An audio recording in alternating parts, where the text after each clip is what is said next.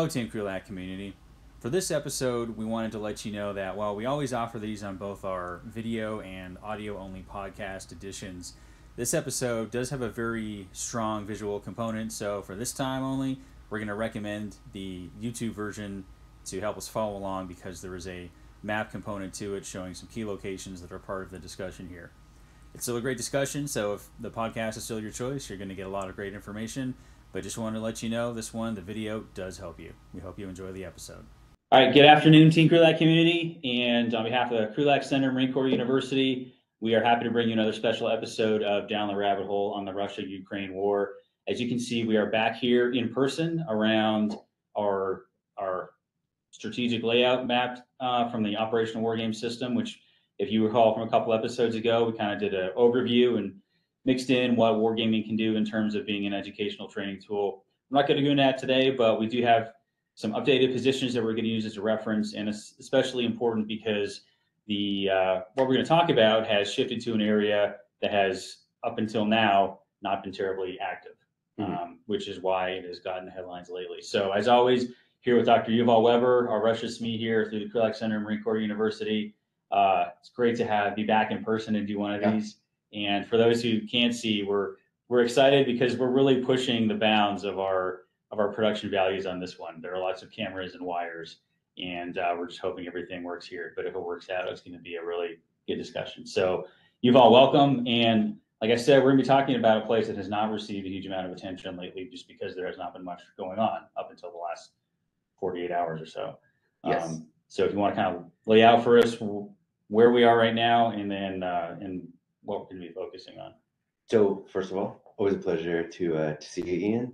And just want to also give a shout out to Mr. Tim Barrick, who was kind enough to not only lend us use of this gigantic map, but also to update the positions that we will be referencing in just a minute. So I think it's great to start with Crimea who. As we all know, when we think about what is the big picture and we get to basically what's happened in the last couple of weeks and then into the last couple of days, is to think about Crimea as one of the sources of real alienation between, obviously, Ukraine and Russia. The backstory in Crimea, which is always something interesting to say, is that people always say Crimea, has long been part of Russia. Many Russian speakers are there. It just happened to be in Ukraine because of Nikita Khrushchev was basically a soft-hearted person. Right. And so the reason that Crimea was part of Ukraine, or at least the Ukrainian SSR, which led to 2014 and the Russians taking it, is actually a great machine politics sort of explanation. So very long story short, for those who have seen Death of Stalin, they'll be familiar. And if you have not seen Death of Stalin, you can more or less just cut out a lot of these episodes, but just going to that and then reading the news. But in Death of Stalin, we see that Nikita Khrushchev, played by Steve Buscemi, is a really he's a great schemer. He's a great politician. And so when we go into that movie, we see that he is trying to outmaneuver one of his rivals, Beria, in order to become the next Secretary General of the Communist Party. That's all well and good. The important part about why I mentioned this movie, why I mentioned the historical piece, is that Crimea itself was given to the Ukrainian SSR from the Russian SSR by Khrushchev because during the 1930s, he was the person from basically the Kremlin who was sent to Ukraine in order to see the collectivization of Ukrainian agriculture. This is what caused the Holodomor, which is sort of the great starvation of the Ukrainian people, the Ukrainian peasants. So after that episode was over, millions of people died, and he wants to become the leader of the Soviet Communist Party. He needs support from the Ukrainians. Their little irk that he oversaw the deaths of millions of their counterparts, of their countrymen, and he says, well, how about a backroom deal? If you support my candidacy, I will give you Crimea. So in that regard, they found an excuse, the 300th anniversary of Ukrainian-Russian friendship, in order to transfer control of Crimea from one part of the USSR to another. So this is all to say, what is the big significance of Crimea? Is that when in 2014, the Russians come in and they take it without too much violence, it has the sense, and this is, I was living in Moscow at that time, Mhm. of a piece of the country that was returned. Yeah. That was never part of Ukraine. It was always Russia. And if, Khrushchev wasn't so soft-hearted or so corrupted, we would have never lost it at that time. And I was there in Moscow when this actually like went down. And if you can imagine being in a city where like the sports team has just won the national championship or has just won Stanley Cup or World Series or whatever, it's that sort of people drunk by 10 a.m. sort of energy. So that happened, and that really sort of describes what is the bigger picture of Crimea's significance. In 2014, it was the big victory of Putin. It was the thing that is not like Crimea is the Jerusalem of Russia, but Crimea is certainly Putin's Jerusalem, because that is the thing that has given him the legitimacy that all bad things that he's done, at least he can say, I got us back Crimea. What Khrushchev gave up, I was able to take back. So now, obviously, the thing that compels us to get together today is that there was a huge airstrike or special operations force or some sort of ballistic missile attack, some number of things that we'll talk about in just a second. But this is essentially not the culmination, but in fact, perhaps what we can call the biggest thing biggest operation that we've been able to see the Ukrainians do. The first thing I want to do is, as we get going, I'm just going to like literally point to things and then say, just for the viewer's orientation, this is Odessa. Over there is Kyiv. Over there is Dnipro. Over there is. So, in a larger sense, what we wanted to turn to when thinking about the map here is, first of all, let's orient ourselves, for the viewers. So basically, my finger right now is over Kherson. So if we look west, this is going to be Odessa. If we have sort of north-northwest, that's going to be Kyiv over there. This direction is towards Donetsk. This direction is towards Crimea, and that direction is towards Rostov. So just to give the sense of what are we looking at when we're looking at southern Ukraine? When we're thinking about where we are in the conflict right now, and we are roughly maybe 170 days into a 3-day war, just for also like the time scale. And we're now in what could be called, let's say, the third phase of the war. The first phase of the war was Russia's shock and awe in order to bomb all parts of the country, create regime change in Kyiv, accept basically new government there, and then accept basically surrenders over the rest of the country for, the following couple of weeks. That did not work out. Russia then reorganized itself and said that its actual intentions for this war were to take all of Donetsk and Luhansk provinces. Now, they have taken all of the Luhansk province, more or less, and they've taken at this point perhaps 75 to 80% of Donetsk province.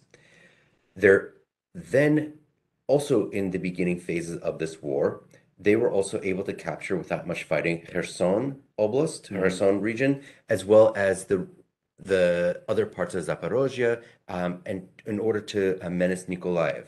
And these are the areas that are west of the Dnieper River, and that these are the areas that, in effect, are important for a number of reasons. One, they control the mouth of Ukraine's major river.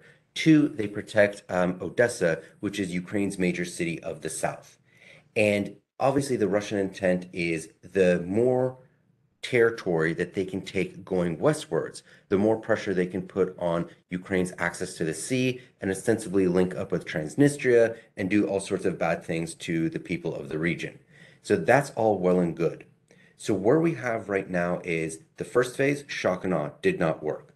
Second phase, take over all of Donbass. They've been able to do a lot of that, but not all of that, but at huge cost in terms of just human life, both to civilians on the ground there, as well as to Russian forces. And we had I think it's the Undersecretary of Defense, Colin Kahl, the other day said that according to DoD data, and whether one believes it or not, but they've been fairly accurate over the course of this entire conflict, is that they have tracked about 80,000 Russian Yeah. casualties. That would be killed and wounded. So depending on, what ratio of killed to wounded that we can see, there could be something like 15 to 20,000 Russian soldiers who have lost their lives in this special military operation, again, that had only been intended to last 3 days. So at huge cost, Russia is moving very, very slowly. And I saw someone on Twitter the other day calculate that with only 4 million more casualties and a couple more years, they'll be able to make it to the other side of Europe. To really bring together a common European space from Lisbon to Vladivostok. So, all that said, the Ukrainians have a vote in what they're going to do about this. Mm-hmm. So, they had slowed the Russian advances to quite a bit, but were losing ground until the introduction of the HIMARS missile system, multiple launched rocket system, and HIMARS stands for It's High Mobility Artillery Rocket System. For those non-DoD listeners and viewers, we want to basically have an acronym-free universe here so that you can get stuck into it. And what this has done is this changed a lot of what the Ukrainians were able to do. Because what they were able to do is instead of fighting the Russians in terms of force on force, which is something the Russians have an advantage in because they have so much more artillery, they have a real fires advantage, is that they were able to stretch Russian supply lines by hitting things like ammunition depots, fuel supplies, Yeah. command and control, reinforcements further and further away from the front lines, stretching what the Russians were able to do, not so much to fight the Russians, force on force contact, but to inhibit the way the Russians do wish to fight. And so, in that regard, the HIMARS system had allowed the Ukrainians to slow the Russians down to such an extent that what the Ukrainians said starting a couple of weeks ago is that they were going to obviously retake their territory, retake their land, and they were going to do that through a counteroffensive beginning in the south of Russia. So Ukraine. south of Ukraine. Yeah, that's an unfortunate verbal mistake. Because obviously what the Ukrainians are saying is not that they want to attack Russia, but that they want to take the Russian invaders off their land. And so here what we see yellow, these are the Ukrainian forces, and red, these are the Russian forces. And again, for orientation, this is the Dnieper River. So what we can see here is that on the west side of the Dnieper River, what's something called right bank, if you're looking south from Kiev downwards, is that there are all these Russian soldiers, all these Russian units in Kherson Oblast who have control of the city of Kherson and have their units all across this region. The Ukrainians are trying to get them, obviously, to leave. For the Russians, this is a major victory of the war so far because they were able to take it, Kherson, without too much fighting at the beginning. And Yeah. related to that, President Zelensky of Ukraine fired his prosecutor general and fired his domestic intelligence chief. His domestic intelligence chief was also one of his childhood friends and one of his business partners. So for basically the failing on the job of failing to accurately know Defend or know or defend that to know area. to know or defend and to understand that likely Kherson was riddled with turncoats for the Russian side. He fired one of his best friends. So in that regard, cleaning up shop in order to do something about it. So what we've seen is that one of the things that the Ukrainians have done is they've not tried to fight the Russians. They haven't tried to fight them to a large extent, force on force conflict. They haven't tried to invade the city of Kherson, but they have used this HIMARS system in order to go after the logistics supplying Kherson. And the result, as we've seen from eyewitness accounts, in Russian social media, is that Russian soldiers are telling their friends, family, colleagues back home, both on social media as well as in captured telephone conversations, is that they're saying all the locals hate us. They tell the Ukrainian military all our locations. Mm-hmm. They're trying to, kill us everywhere we go. And so in that regard, part of the Russian calculation is that there is a lot of resistance partisan activity in the city itself. And what the Ukrainians are doing is they're starting to bomb all of the bridges that go between Kherson Oblast on one side of the Dnieper River to the other. And this is meant, in effect, to, one, make supply of the existing units in Kherson that much more difficult, but two, also to corrode the morale of the Russian soldiers who are in Kherson. Because if the bombs are coming, if the missile attacks are coming, if the rocket attacks are coming, and there is no mechanism to escape easily, then it has the sensation in the Russian troops that they are going to be surrounded. And so that when basically the fires start to get hotter and hotter, where are they going to go? So we've seen in the last couple of weeks, the sort of, it's hard to see here, but this is the Antonovka Bridge that has been bombed and rendered not unusable in terms of, let's say, foot traffic or very light civilian traffic, but military traffic is no longer possible over this bridge. So like your heavier weapons, lots of supplies, that kind of thing, just got a whole lot harder. And so what the Russians have tried to do is create, these pontoon bridges and just have ferries going back and forth.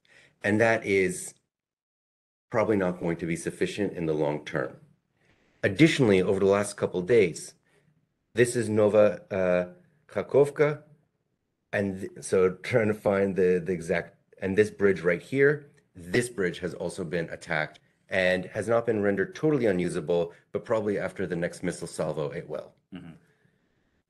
So again, all of these troops are probably feeling a bit more nervous. Nevertheless, we moved south.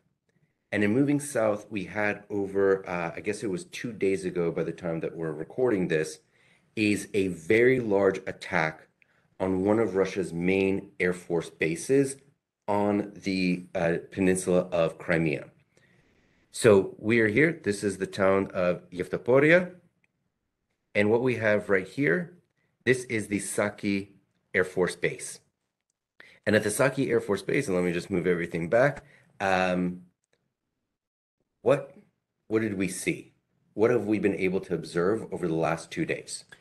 Yeah, so the first things that I think we all saw were actually tourist videos, because I think you mentioned, or maybe we didn't mention it, but after 2014, when the Russians took over Crimea, it became kind of tourist draw. And, I think back to what you talked about, naturally, like this, it's now back to Russia the way it should be. Let's go visit, right? Yeah. Tourists, as well as all the military forces that are there now, we take our families with us, not to war zones, but when we move, right? So, Russian forces have moved in there, they took their families with us. But point is, there's this beach line here it's tourist area, it's beach season, and it's summertime, right? Right. So the initial videos and reporting that we saw were from a distance, but still quite spectacular, sort of from the shoreline here, but initially very large fireballs, very large explosions from the Saki Air Base. And then we started getting them from sort of multiple angles, showing that there was definitely multiple distinct, and it looked like simultaneous explosions going off there. Just reporting, Russians said everything from like there was an accident, and I think the Ukrainian Defense Ministry said, careful where you throw your cigarette. Yes. But as more video and pictures have come out, it looks like there's been significant damage to parts of the base as well as the immediate surrounding area.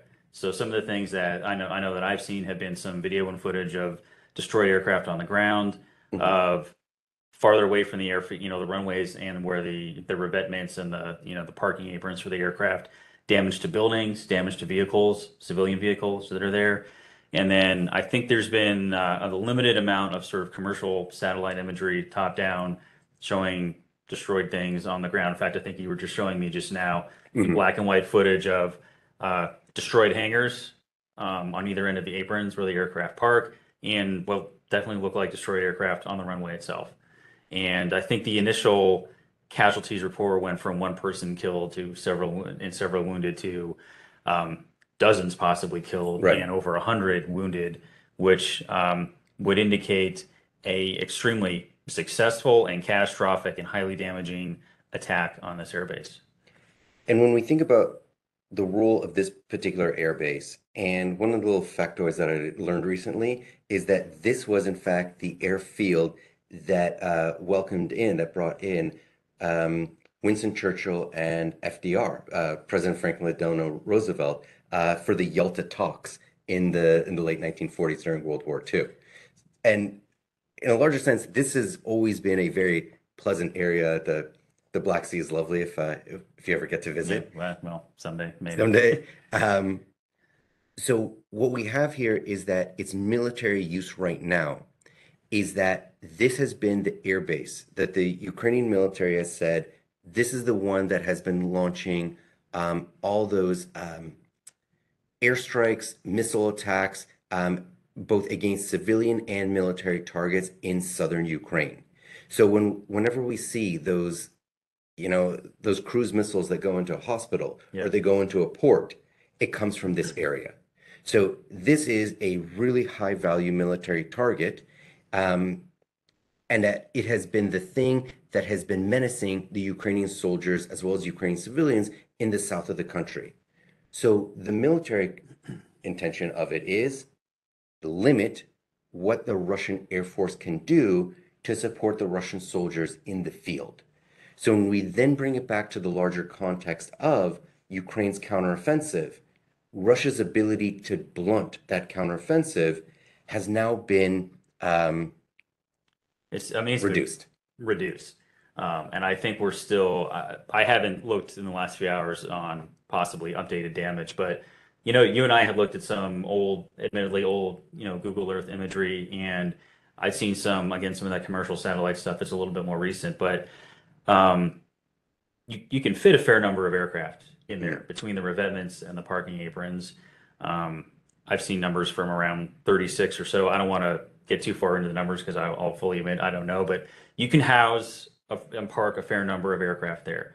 So if even half or 2/3 of those were sort of parked and aligned as depicted, that's a big air power loss in just a few seconds of the attack that happened, which I would imagine, given that Russia has already suffered so many material losses, they cannot afford to lose 2 to 3 dozen aircraft in one fell swoop. Because they're not making new ones, No. and they're not making them quickly. And so I think, we'll maybe like splice in some of the footage of pictures of the damage, but we wanted to also take a moment, and admittedly, this is not exactly wild speculation, but it's like wild-ish speculation. It is speculation based on the laws of physics and reality as we know it. But I think the point is, going back to the map here, as you laid out the close fight here between the Russian and Ukrainian forces, this is not close. Right. This is quite far away, and I don't know if those folks watching on the YouTube version can see, but as a war game map, this is broken down into geographic hexes, and we have larger yellow ones here, smaller red ones here. But each of the smaller red ones, this is 20 kilometers. Each of these large ones here is 100 kilometers across. So, doing some rough math, that's a potentially good 200 to 300 kilometers away from where, the front line is between Russian and Ukrainian troops. And why we're getting into speculation here is that that is not something that the HIMARS, no matter how successful they've been, can range. Right. HIMARS are a shorter range, between 80 to 100 kilometers. So, they can range definitely one of these yellow squares, but that's not something that can affect all the way down here from where we know Ukrainian positions are. So where we're going to get into some possible theories of what did cause this attack is what we're going to lay into here. And so some of the competing theories are either this is a longer range missile strike, precision missile strike, some sort of cruise missile or missiles, since they were simultaneous explosions. And for non-military audience, what defines a cruise missile? So we're getting into some physics here. And I hate doing this because I'm a history major and physics is not my thing. But talking about a cruise missile versus a ballistic missile, we're talking about roughly the path that they fly to get to the target. Mm-hmm. So we talk about a cruise missile. I think most audience members are probably familiar with the Tomahawk cruise missile, right? We've all seen it with its little stubby wings sticking out, and it sort of, kind of flies along. But the point is, it's literally cruising. It's for lack of a better term, it's cruising like an airplane at a straight and level altitude. You can program in, depending on how good its guidance systems are, you can program in different routes for how you want it to get there, so that you can actually do what we would call like an offset strike. Like your missile doesn't just fly from point A to point B.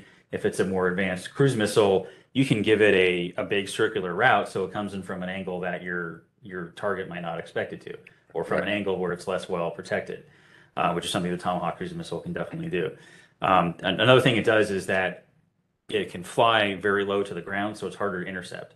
So going back to the Tomahawk cruise missile guidance packages, when they first came out back in the 70s, 80s, end of the Cold War, the thing that made it so dangerous for the enemy was that not only can it cruise, it's got very long range, it has very precision guidance, but it had a special radar mapping guidance system that allowed it to fly basically very close to the Earth's contours, so you can't shoot it down, or it's much, much harder to shoot down because it's flying a very, very low observable profile. So much harder to knock it down.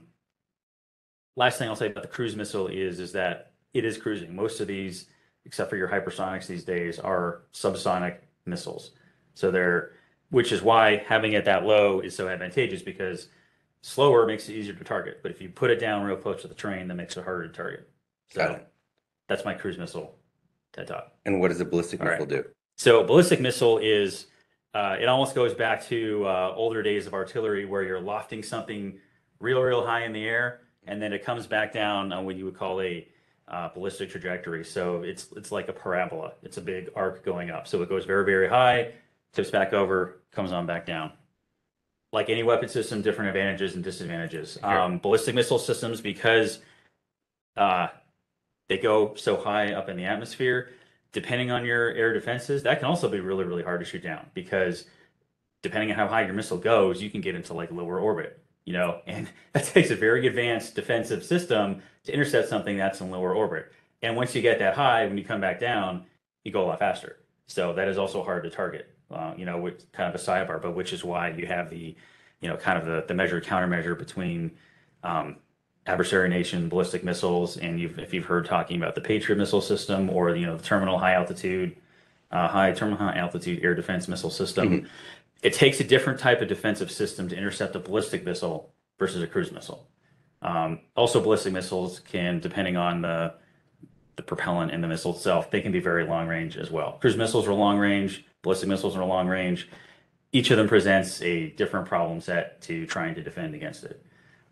But bottom line with all that is, a cruise missile or a longer range ballistic missile would absolutely be capable of ranging from where Ukrainian controlled territory into the airfield. And in that regard, so we know that the HIMARS can't get this far, because they only have a range of, let's say, 70 plus kilometers. And we're looking here at maybe 200 to 300, depending on, from which spot in Ukrainian territory we're talking about. So what are the potential, or what are the possible weapons that could have been used if it had been one of these missile attacks? So because we have no video, we don't really have a lot of information to go off of, and the Ukrainian government is not saying, although they've dropped little sprinkles, but whether that's accurate or deliberate disinformation, we don't know. But the point is, we know that Ukrainians have old Russian model ballistic missile systems. We've also seen them introducing longer range precision missile systems like the Neptune missile, which is it's a homegrown, it's an anti-ship missile. But nobody was really sure if that thing was actually operational, sort of like the Death Star, right? That thing's operational. They found that out when the Moskva sank. Or sunk, right? And there's been some, again, speculative discussion that I've seen in some forums, but potentially you could modify that type of missile to not hit a ship, but hit a static ground target.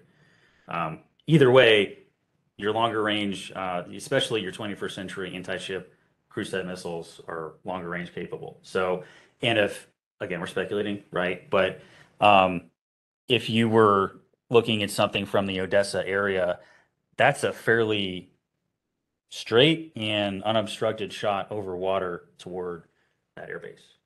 Right. If that was in fact a cruise missile attack. So the Ukrainians have said that it was done by a device exclusively of Ukrainian manufacture, which may or may not be true.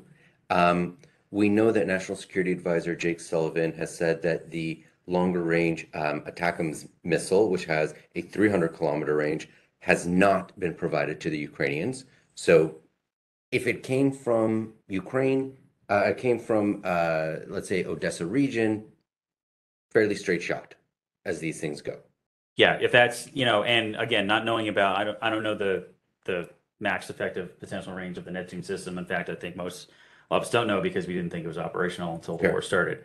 But for a cruise type missile or for a long range anti-ship missile in 21st century, yeah, that's within range. Okay, so that's basically one potential scenario, that it was some sort of cruise or ballistic missile.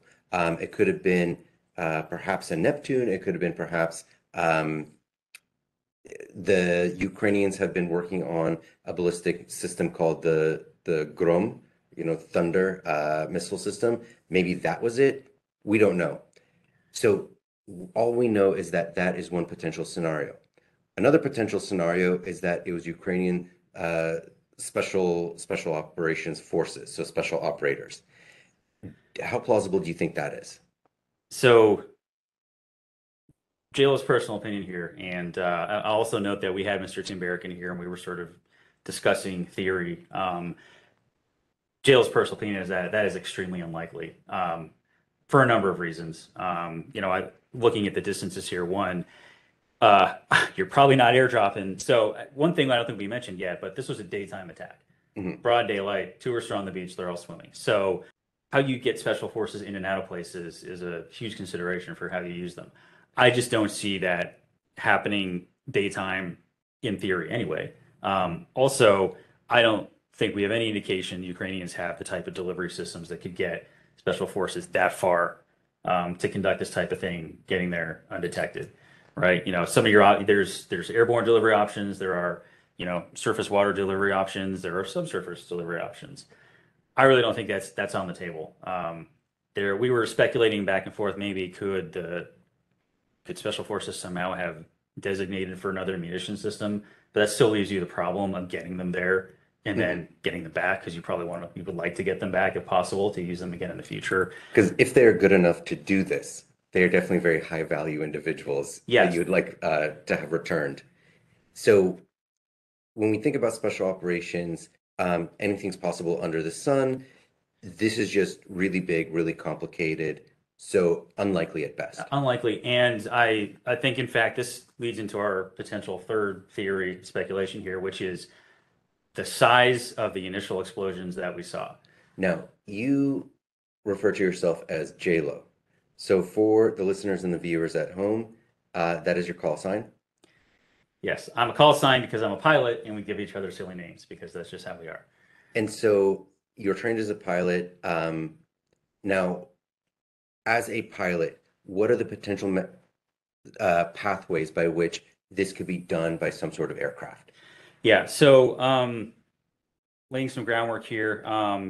Back to the last thing I said, which was the size of the explosions. This is something we were talking about as well earlier before we started recording. Was ranging for a cruise missile or ballistic missile, absolutely on the table. Mhm. But relatively speaking, the amount of explosives those things actually carry is somewhat limited because to get them that range, most of that missile body is fuel to get it so far. And, you know, like anything in aviation, as a pilot, there's a trade-off. More fuel is less stuff I can carry. So for the big impact of your ballistic or your long range cruise missiles is they can go really far and they're very precise. Mhm. So if you have a precise thing you're trying to blow up, you don't need a huge amount of explosives, and then you can save whatever you didn't put for explosives to fuel to get it there, right? Getting into the realm of speculation here, but I'll also say I'm pilot, but I also did some time as a forward air controller, which for those on the mic here who are not familiar, forward air controller is a person on the ground who is actually talking to aircraft up in the air and guiding them in to conduct different types of missions on the ground. And in the Marine Corps, there are a forward air. There's a couple different things, and in the Joint Force, there's something called a Joint Terminal Attack Controller, which gets largely the same training and conducts the same missions as your forward air controller. But the forward air controller is a little bit special because that's actually an aviator.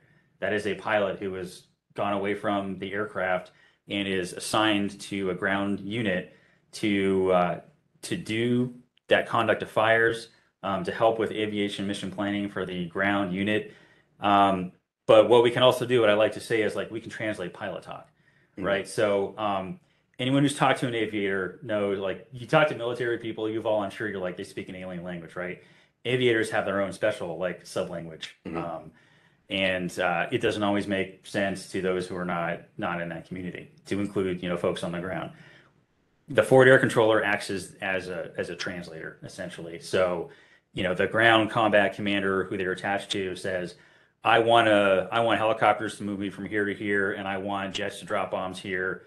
That's my plan. The forward air controller, or if there's many units, multiple ones in a unit, the senior one is usually what we call an air officer, who is like the senior aviation advisor to the commander.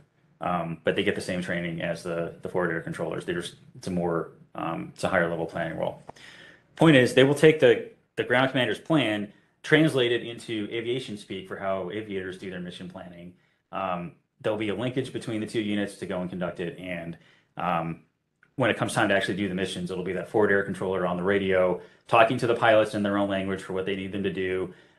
Especially important if the plan is modified, so you can quickly express changes to the plan in a language that the aviators understand, so that they can do it as quickly as possible.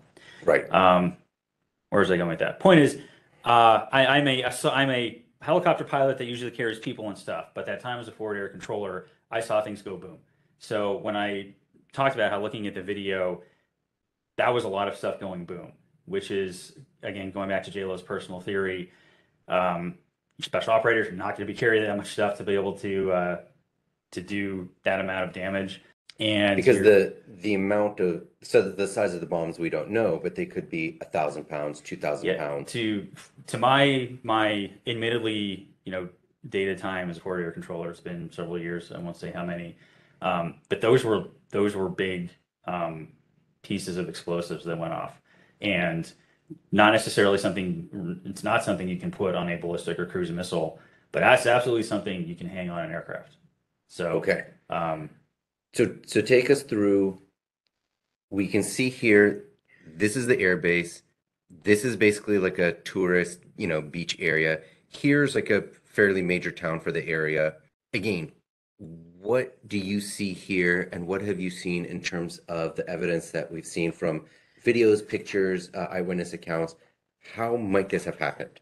So first thing I'm going to do is, getting courtesy of Mr. Tim Barrick, who's been using the online source Germany in the West, who's providing updates of troop laydown positions basically since the start of the war, and it's a fairly good level of detail. Although we admit that, where specific battalions are, don't know yet. But he has a pretty good general picture of it.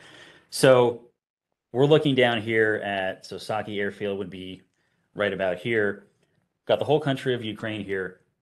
We have seen that the Ukrainian Air Force is intact and conducting missions. Because we have the video and the battle damage assessment, that they are very much active, causing damage. And part of why they've been able to do that is that in Western Ukraine, you can see there are a number of airfields. Those are these, if we can see it on the video, the orange markers here. So Western Ukraine has acted as somewhat of a safe haven for a number of things. It's allowed the Ukrainian Air Force to stay constituted, to have safe places they can return to that are not in immediate danger of Russian aviation sorties. We know that that's supply lines coming in there. That's how all the NATO, US, everybody pumping weapons in, coming in through ground ports of entry in the western part of the country. And also where, the Ukrainian military that's not in direct contact with the Russian forces, that's where they're able to regroup, retrain, learn some of these new weapon systems. Mm-hmm. It's an area that Russia has only sort of sporadically affected with long-range missile strikes, I think I'm not sure if they've even tried aviation here. I don't think they have. It's mostly been long-range cruise missile type strikes, because that's the only thing that has the range. So, again, we're going into the realm of speculation, but we were talking, I did put on my aviator hat and my forward air controller hat, and if based on the size of the explosions, if this was in fact aviation delivered ordnance, because attack aircraft can absolutely carry 1,000 to 2,000 pound bombs, and that is no fuel. That is all bomb. That is everything that's in there that's not the casing of the bomb is there to raise hate and discontent. So that is that is the most violent version of all hat, no cattle we're going to get today. yes. So you get in the same sort of three-dimensional package that is all explosives that can Right. cause tremendous damage. Now you have to get it there, which is where if this were an airstrike, um, again, from my own aviation planning side, I think there's a way you could do that potentially. Walk us through it. Yeah, it would be high risk because, as we said, it's daytime, which is it's so much easier to be found if you're flying around in the daytime than the nighttime. Based on where sort of the safe areas are in Ukraine, it's going to be a longer range flight. And if you're flying daytime, you're what we would call terrain flight or nap of the earth flight, or low altitude flight, depending on which airframe you're flying. But the point is, you're flying as close to the ground as humanly possible because that makes it a lot harder for enemy air defense systems and enemy aircraft to find you. And if they find you, it's still hard to target you because a lot of anti-aircraft systems require a contrast between the aircraft and the background. When you're down in the terrain, you're there. There's ground, there's trees, there's mountains, there's hills and stuff. There's what we call like background clutter, which makes it a lot harder for even really good anti-aircraft systems to acquire you, even if they see you. Okay. So, however, if you're launching from your safer areas, you're going to need gas, right? Which means some sort of way to extend what your aircraft can carry.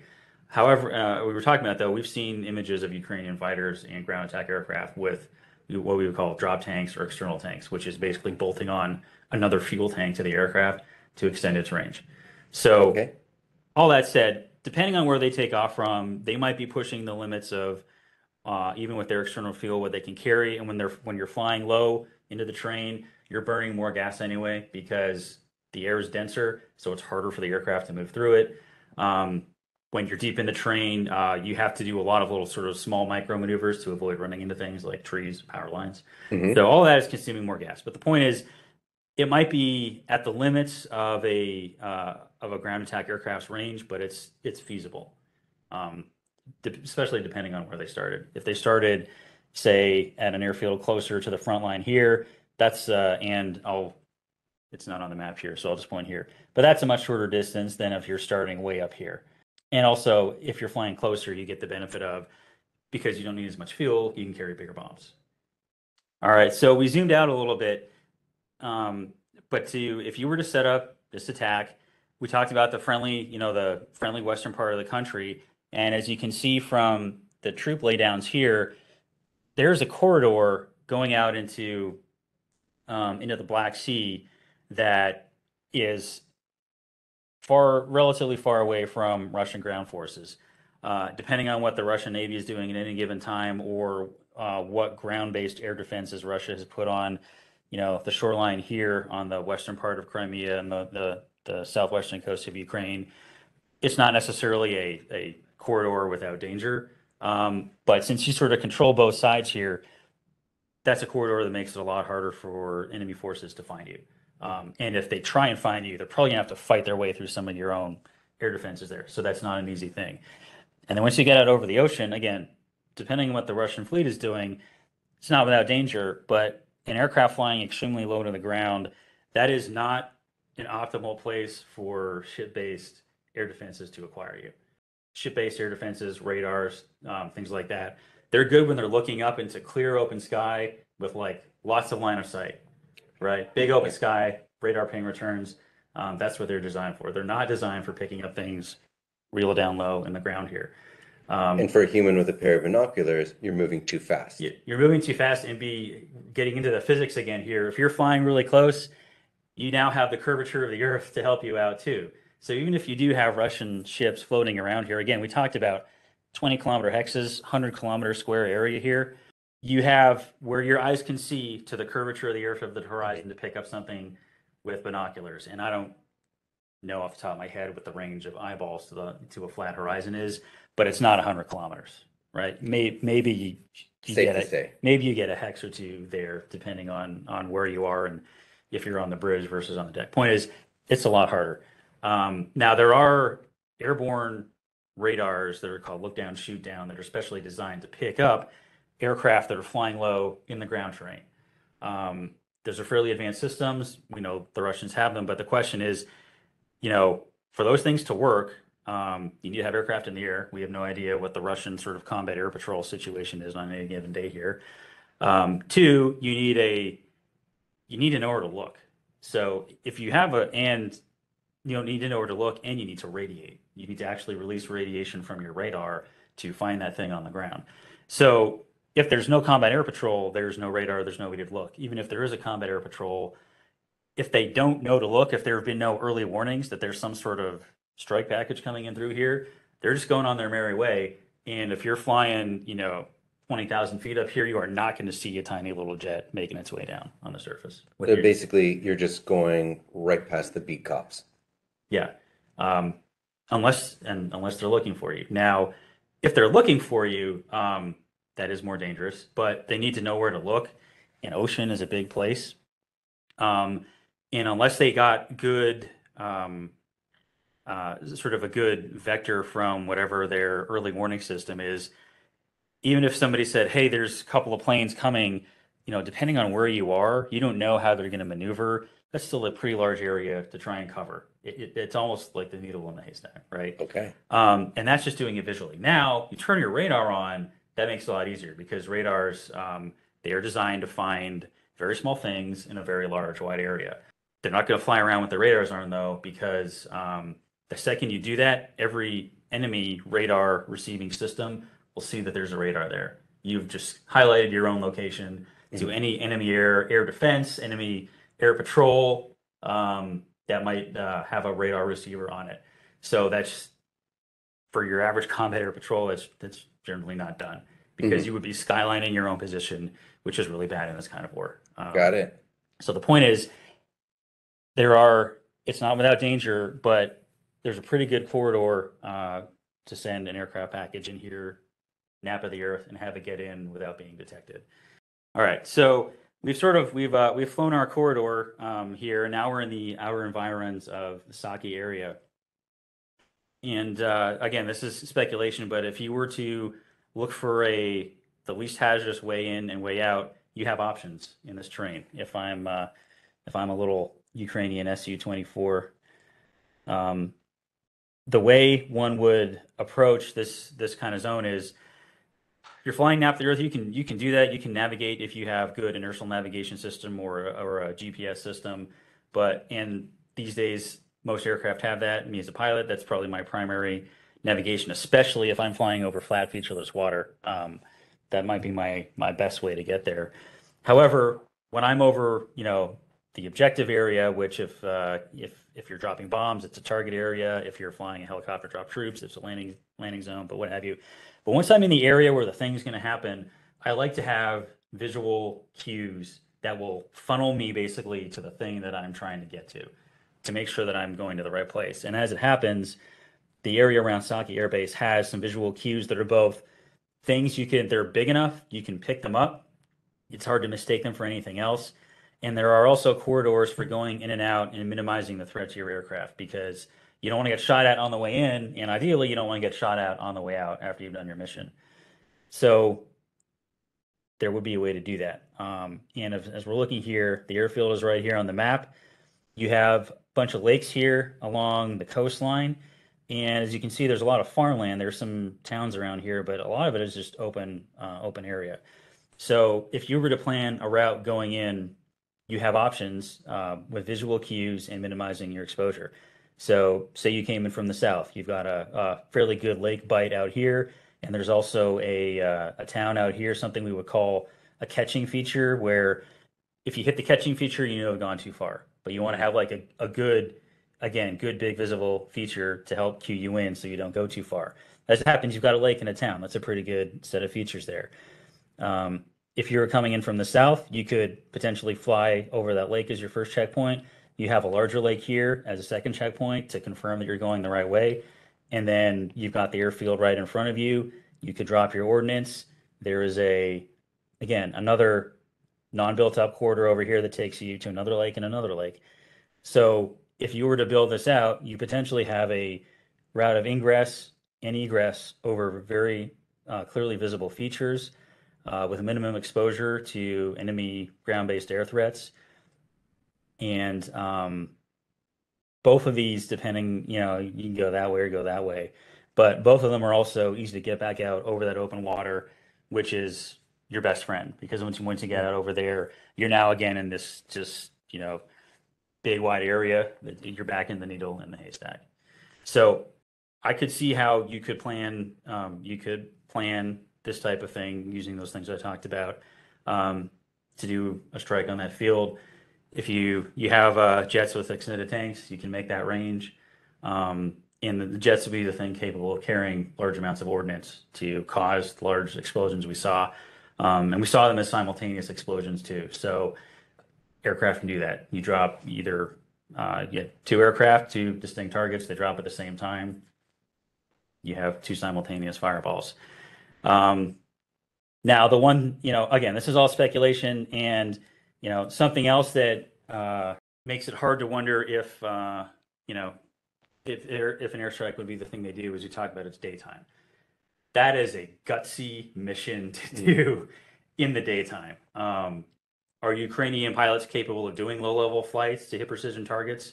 Yes, we saw that. We got the video on Snake Island. They can absolutely do that. That was at nighttime.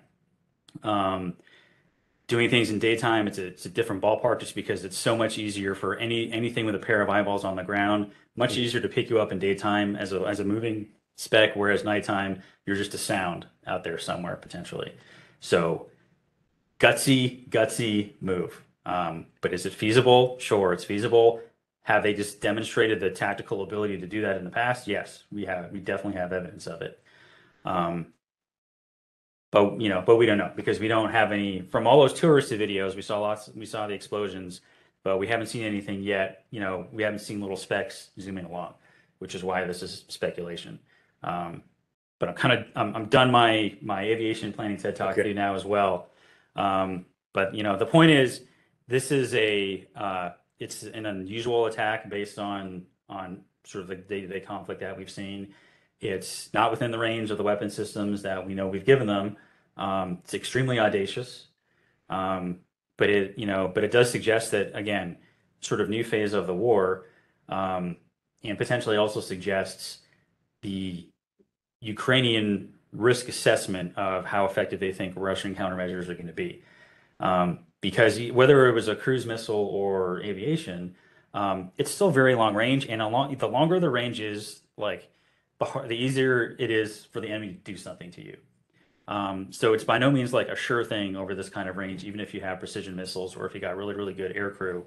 The farther the distance, the more the risk is going to be that something bad could happen in the mission.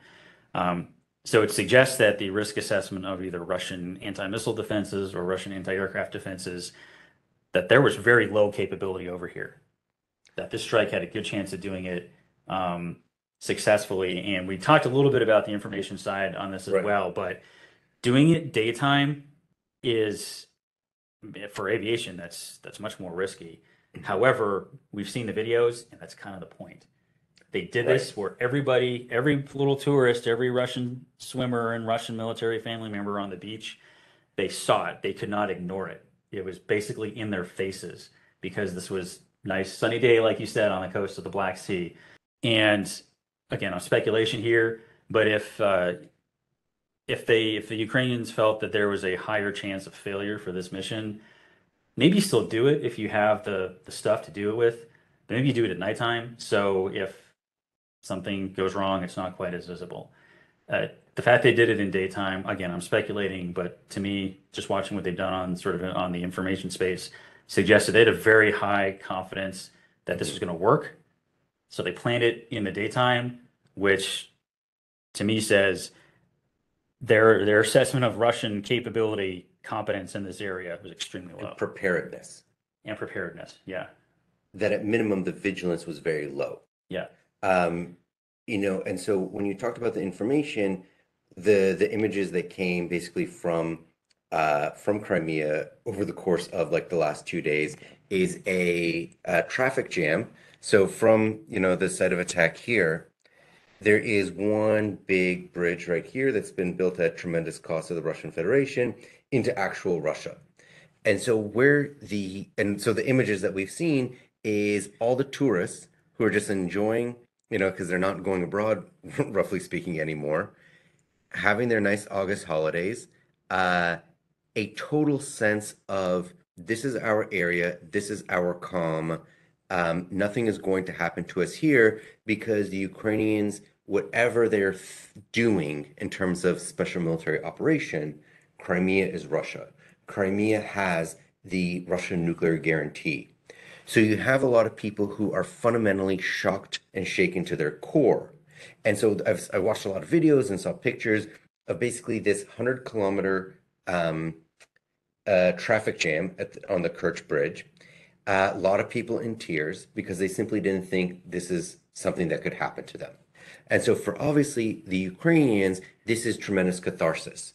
Everything that they've experienced in terms of their own, their own hospitals, their own apartment buildings being bombed, simply put, the Russians here, around Yevtoporia, Novofyodorovka, simply could not believe that the military base, which had been menacing Ukrainian forces, could simply be attacked. So there's a shock. And this goes into what is the information component of the two sides.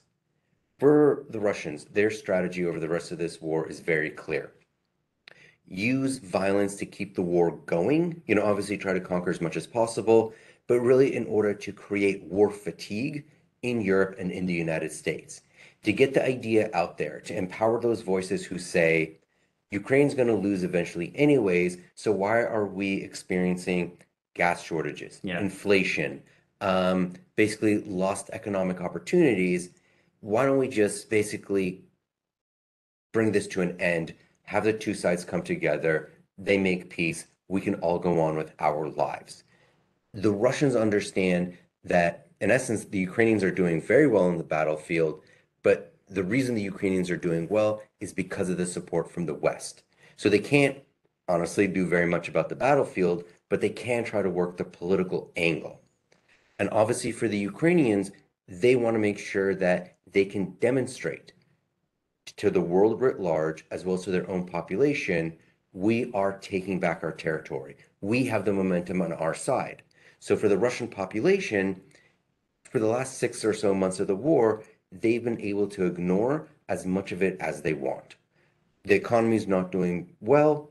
You know what? You can find a million reasons to explain why that's the case. But this is something in which it's not Donetsk, it's not Luhansk, it is quote unquote Russia itself. So one of the things that you can infer from like what the Russians find to be truly a threat is what they don't show on their evening news, what they don't cover in their political talk shows. Uh-huh. So do you want to guess what the lead story was on last night's main political talk show hosted by this guy Solovyov? Let's see here. What would be the most pressing issue in Russia on the day that, by law, Russian territory was attacked in daylight? Seemingly a kilometer and a half around the air base, huge amounts of their air assets on Crimea that's menacing Ukrainian forces, that's helping the special military operation. Because it was daytime, it probably took out a command and control center because obviously people are at work during the day. All of this is happening. The Crimean governor declares a state of emergency on the peninsula and raises the terrorist threat level to its highest for basically the next couple of weeks. What do you think they went with first on the news? I'm gonna roll the dice and say it was 50-50, something an American politician said or tweeted, or I don't know, local sports team, gay sports team. You would be correct with the first one. They led with the FBI raid on Donald Trump. Well, their airfield was burning. While their territory was attacked, the experiences of the former president was the thing that they were going for. And so when we see that what we can infer, because we see it at a number of other crisis moments, is that Putin hasn't made a decision on what to do, so they have to vamp for time. This is the next act isn't ready, so they're just doing soft shoe on the stage until the next act, can get the bird in the cage or whatever it is that they're going to do. So when we put it all together, like from start to finish, in the third phase of this war, the first phase ended in the Russian inability to fulfill its war aims. In the second, they were able to fulfill most but not all of their war aims, but at tremendous human cost. And in the third phase of the war, what we see is the Ukrainians taking the counteroffensive. Part of the counteroffensive is that the introduction of HIMARS systems, as well as potential other systems, as well as just audacious, as you put it, potential airstrikes, is that they are increasing the supply chains, increasing the logistical difficulties experienced by the Russian armed forces to get supplies to the front, but also bringing the front much closer to Russian civilians. And in this regard, we can see that this is the thing that Putin did not want. He wanted the fighting to be in Ukraine and not in Russia. He wanted the people of Europe to put pressure on their political class to stop helping Ukraine. And then when we turn it around, what the Ukrainians wanted to show their own people is that they were doing something, that they were taking the initiative. And that what they wanted to do in terms of events such as this one, sinking the Moskva, the Black Sea Fleet's flagship, retaking Snake Island, is to give credence to their argument that with more external assistance, they will liberate their own country. That the amount of stuff and the quality of the stuff that's given to them is going to be very well used. And that's going to be the information battle over the next couple of weeks, and particularly as basically Ukrainian forces push the front line back and back. Forward from their perspective. I said back because I'm literally standing behind Russian front lines at this point. Yeah, no, I understand. And the way the camera is angled, I feel like I'm in we call it the vomit comet, where they tried to induce vertigo on human flight training. But that's a separate story. I think the information piece is the point you brought up about what the lead story was. Something that the Putin government has been able to do somewhat successfully is keeping that external information from resonating or from even making it to the larger population. And the major talk show is able to do it, right? But more things like this, it's going to be harder and harder to explain, well, why does the entire population of Crimea now back in like a Moscow suburb, right? Like what made them leave, kind of thing. And there's still, I'm sure, ways to control that information flow, but it gets harder when you have something like what this literally is, as you pointed out, this is a mass population displacement now, right? In the wrong direction from the Russian perspective.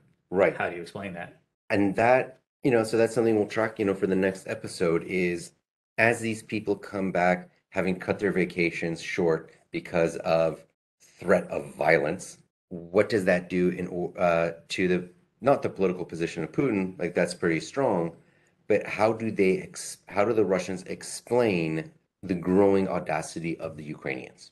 Yeah, it's going to be hard. And I'll throw in one last point, and then we wanted to do a short one, and we're well past that now. But okay. One last thing is some other folks had noted that with now at least a demonstrated capability in one case of these longer range strikes capable of reaching much farther south on the Crimean Peninsula. Well, that airfield's gone now, right? You still have Russian Black Sea Fleet, the ones that are not on the bottom of the Black Sea right now. This now creates a whole new conundrum for them down in Sevastopol, where maybe they thought they were safe, tied up there. They don't seem to be safe anymore, or at least they can't assume that this is a safe haven for them anymore. And I think that like any good offensive attack, you try and put your enemy in a conundrum, and now the Russians are going to have a conundrum of, do you keep the fleet in port and risk it getting blown up in the next strike, or did we sortie the fleet and expose it to the anti-ship missiles that we now know are operational that we have?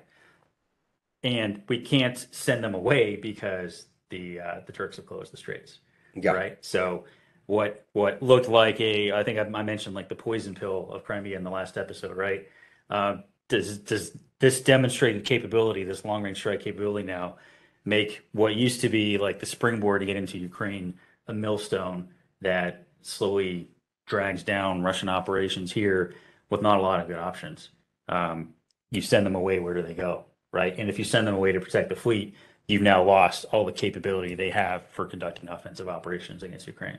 And there's yet another drawback, a difficult trade-off, is that if this fleet right here no longer feels safe and moves to, let's say, a port in Novorossiysk, which is in Russia proper, it thus indicates to the Ukrainians and the rest of the world that these ships are not safe, docked by Crimea, but they are safe in Russia. And so therefore, Russia's claim that Crimea is, indisputably part of its territory, where and the Ukrainians say they're not going to attack Russian territory, they're only going to attack the occupied Ukrainian territory. Taking this to safety in Russia indicates that the sovereignty exercised by Russia on Crimea is that much weaker than it was before this strike. And so that is where the Ukrainians have said they're ultimately going to go, is that they're going to retake all of their own territory and not an inch more. Yeah, well, they've now demonstrated they can at least reach out and touch large swaths of that territory. And if I were a surviving Russian Air Base commander or a Russian ship commander tied up, I'd make sure my fire watch was paying attention this time rather than being at the beach. But all right, we've gone quite a long time now, so I think we'll skip resetting up the other camera and just call it a day. But we keep saying we're going to cut it shorter, maybe in third time's a charm. But no, I think this is a good discussion to have because this was definitely a unusual development on the battlefield, and I think it was made clear, the distance, among other things, is what has made it unusual and does indicate, as we talked about in the last episode, there's a new phase of the war unfolding, and we're starting to see like the first punches landing in that phase of the war. All right. Well, I will let you get back, and hopefully 95 is not too bad to you. But it was great to have you come in here in person and do this. Again, thanks to Mr. Tim Barrett for letting us borrow his map. This has been a fantastic tool. And again, we'll note to the students and faculty at Marine Corps University, this is a tool that's here for you. And this map is set up right next to the Krulak Center on a permanent basis and is going to be updated with near sort of real-time knowledge as we know for troop dispositions as the conflict continues. So please take advantage of it and take advantage of the knowledge that Mr. Barrett brings to the center here, as well as the knowledge that Yuval brings to the center. As well as the knowledge that J-Lo brings to the center. Yeah. Well, I don't know. I've done a combined arms TED Talk and an aviation TED Talk now. I should probably stop doing TED Talks. People are tired of hearing from me. Well, great. Thank you again, Yuval. And thank you to our audience. And please keep watching us, following us on social media, and on our email distribution for future episodes. And we'll see you then.